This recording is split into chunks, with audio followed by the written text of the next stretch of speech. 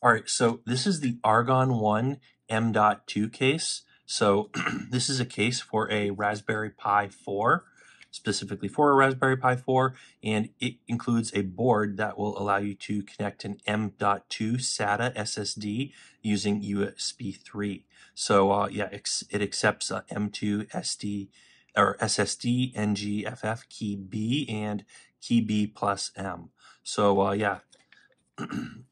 I'm going to open this up in this video and show you what's inside.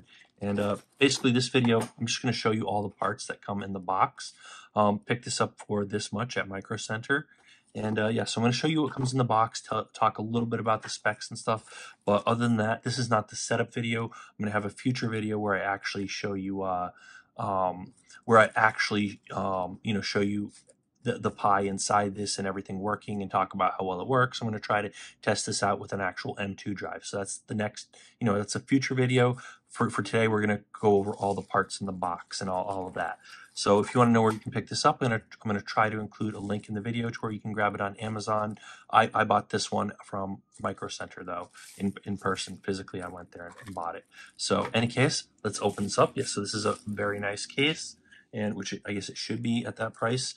But yeah, so very, very nice looking case, and it should provide some nice capabilities.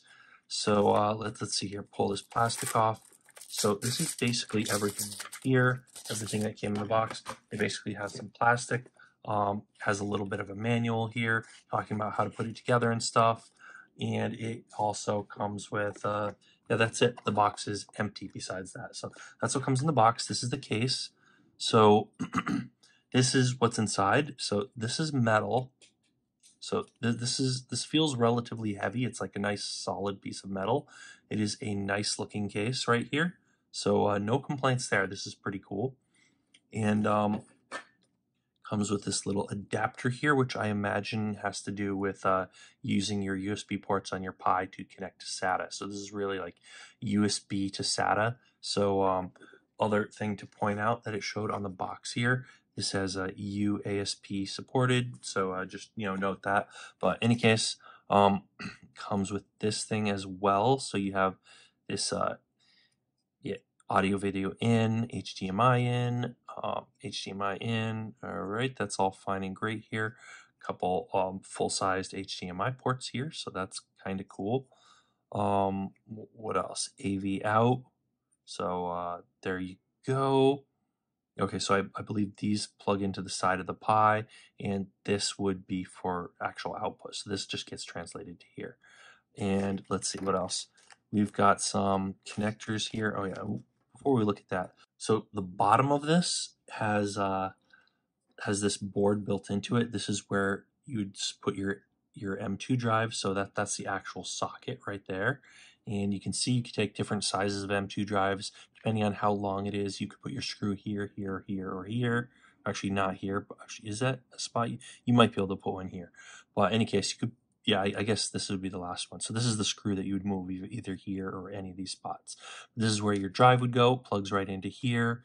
You have a USB port here and so on. So yeah, this is Argon 1 M.2 SATA expansion board. So yeah, that's the expansion board. And this would connect to your Pi. Let's see, what else? Okay, so this is how this is going to work. So I believe I have not looked at the manual yet. So this is like first initial impression. I'll show you how this all worked out after the fact, after I set this up. But for now, I am just going to, yeah, look at that. That is a little, this will detect if the case is open or not. So that's a little button there. But yeah, so I will show you how this all worked out after I test it out and try it. But right now, this is just initial impression. I had not checked the contents of the box before buying this. This was kind of just a quick impulse buy at Micro Center. I bought this without really looking at the parts or reading any reviews or looking at the manual. So this is like a first impression, initial impression type video. Just quick unboxing, showing what's in the box, talking about what I find.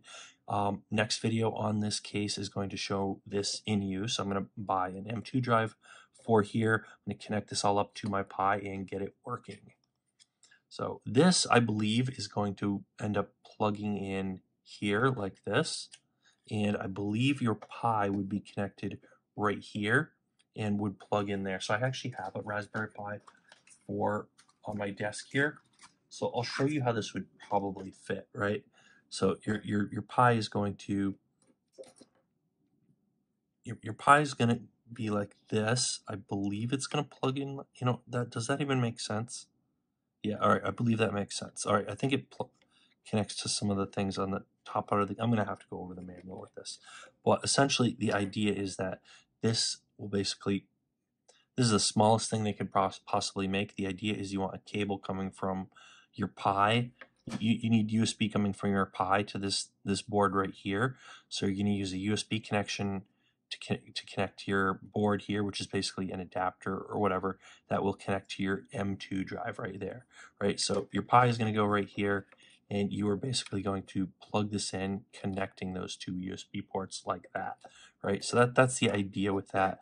And you are then going to also have this. Did I mess up my light here? All right.